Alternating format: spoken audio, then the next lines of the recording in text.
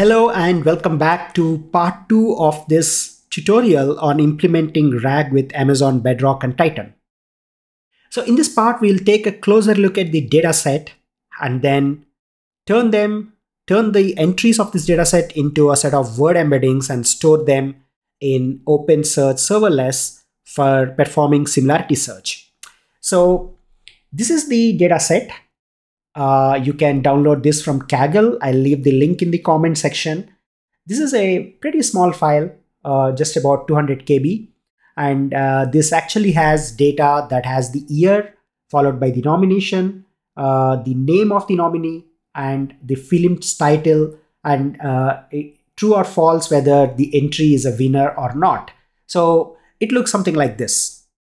Now, this is a perfect data set. Because it is very clean, it is very well structured, and we are going to follow certain steps to convert this into word embeddings and perform similarity search to retrieve context for our chatbot. So let's switch to the Jupyter notebook and get started with these steps.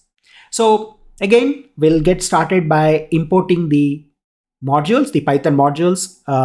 Obviously the OpenSearch Python client, Bodo 3, pandas, and then we'll initialize the Bedrock client because we are going to invoke the Titan embeddings endpoint, or rather the Bedrock endpoint targeting the Titan embeddings model.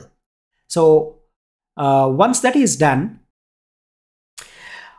so we'll replace the host with the value from the console. This is going to be the endpoint for the OpenSearch serverless collection, or rather the instance.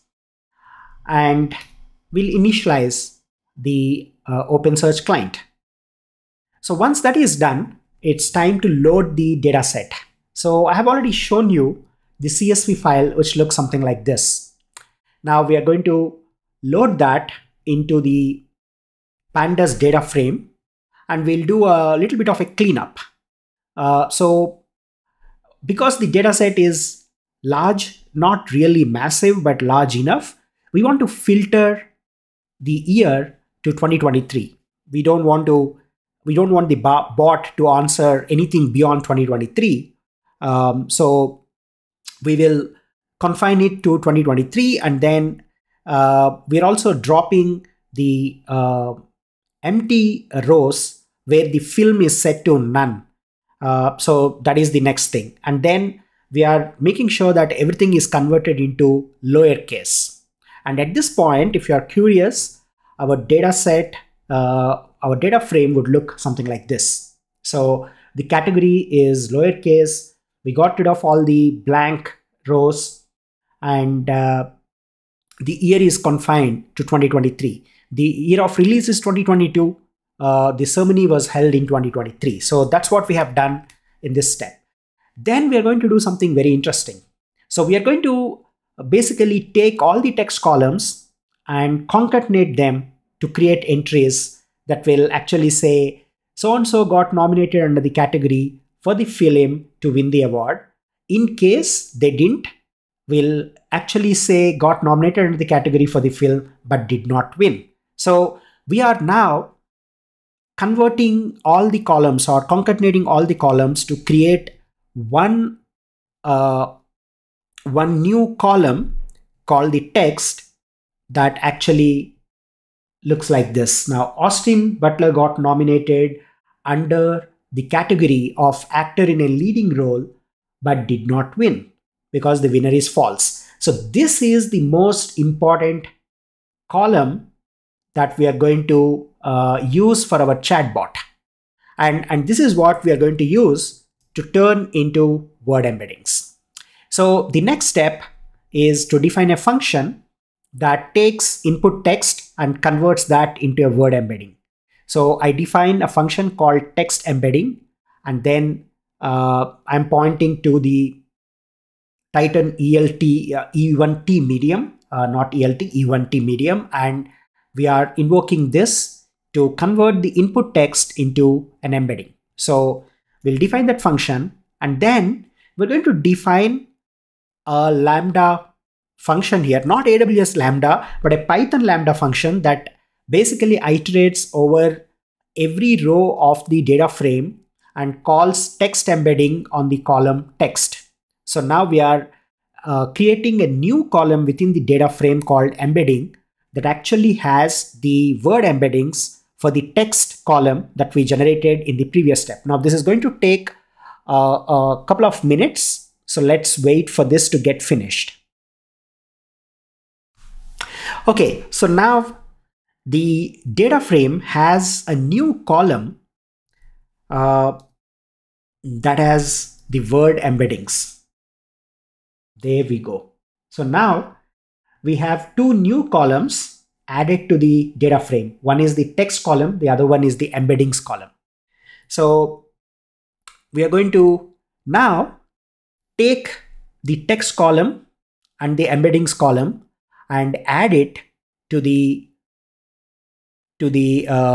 Elasticsearch, no, not Elasticsearch, but OpenSearch serverless vector database. So we define a function called add document that accepts a vector and the text and then populates the nominee vector and nominee text that we defined in the index to basically map those two with the nominee the nomination and the text, the vector equivalent of that within the document. So I'm not going to invoke this because I've already ingested the data. So this is going to repeat the step. So I want to skip this. It's already in place. And now what we can do is we can test whether we are able to retrieve the data by invoking a semantic search, a similarity search. So I define a function called search the index, which is the Oscar index based on a vector. So we are going to send a vector and this is going to get back to us with 15 entries, and we exclude the nominee vector property because that contains the embeddings and it is not a good use of bandwidth. We don't really care about the vector, we only care about the text. That's what is going to be used for our RAG. So we are going to exclude the vector, we don't really care about it. And then we are creating a KNN query with the nominee vector as the target field or the property. Vector is what we are sending as the input vector, and the K factor here is 15. These two need to match because the size is going to be based on the number of entries that are going to be returned by the KNN search. So we define this and then we invoke the client and send the response back. So now what we're going to do is we'll test this query, we'll test this semantic search capability by asking a few questions. So who won the award for the best music? Now, when we run this, the first step is to take this query and convert that into a vector. So how does that look like? So when we invoke this and turn this into a vector, it looks something like this. And if you look at the length, it is 4096. That means when you actually convert a chunk of text into Titan embeddings, this is the size of the vector. So we now converted our query to a vector, and the next step is to perform a search on the index by sending that vector. So now we have vectorized our query and sending that to the function that actually performs the similarity search. So let's run this and see what happens. Right. So now when we print the data, it actually comes back with pretty interesting output. So there is nominee text and someone got nominated under the category music original score for the film, so and so, and the score is this.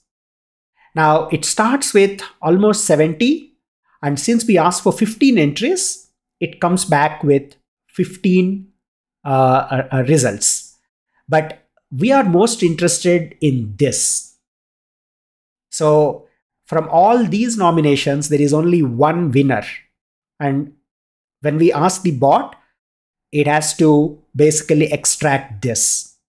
So now this is the most important step in performing or implementing RAG, because we took a data set and converted, or rather we took a data set, created the textual representation of the fields, turned that into a set of vectors, ingested that into a vector database, which is Amazon OpenSearch serverless vector database, and then performed a similarity search.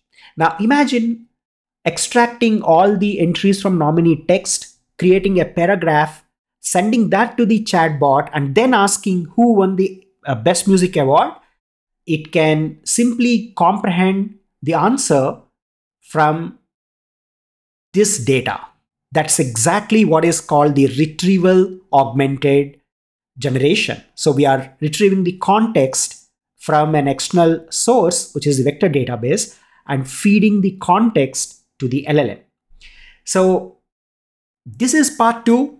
In the next part, we'll implement the final step where we take this data and turn that into an augmented context for the prompt that we are going to send to the LLM. Stay tuned.